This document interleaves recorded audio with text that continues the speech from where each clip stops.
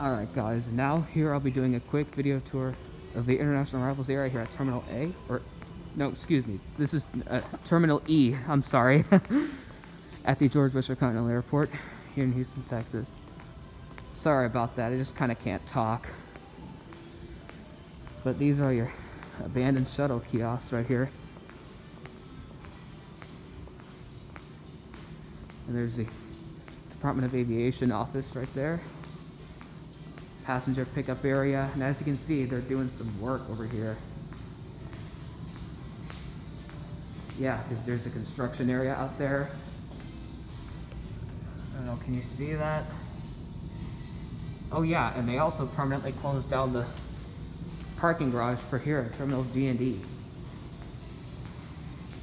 Because, like I said earlier, when I was in the train, they're making way for a new international arrivals and departures hall.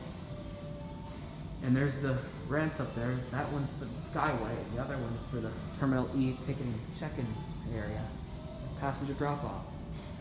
And there's the Terminal D check-in, Terminal D ticketing area across the street.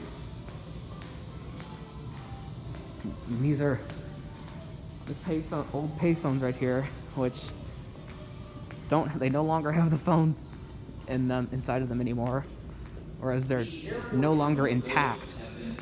Courtesy phone, vending machines, there's more phones.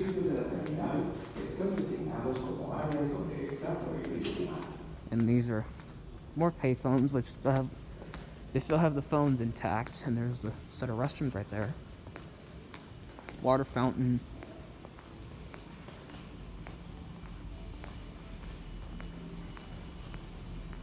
There's the elevators right there. And there's a sign over there on for the elevators that says that the garage for Terminals D and E has permanently closed. Yeah. Last month, the garage closed. Yeah. It's kind of sad to see the garage go. But the airport for sure is definitely making some new renovations. And so yeah, there's the money exchange. There's the other set of elevators too. These elevators don't serve the walkway tunnel to Terminal D or the subway train.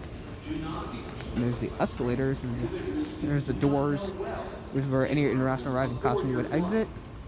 There's the lost and found. There's a closed down Starbucks coffee kiosks. There's arrival monitors. Escalators too, which go up to the ticketing area. That's gonna be it for right now.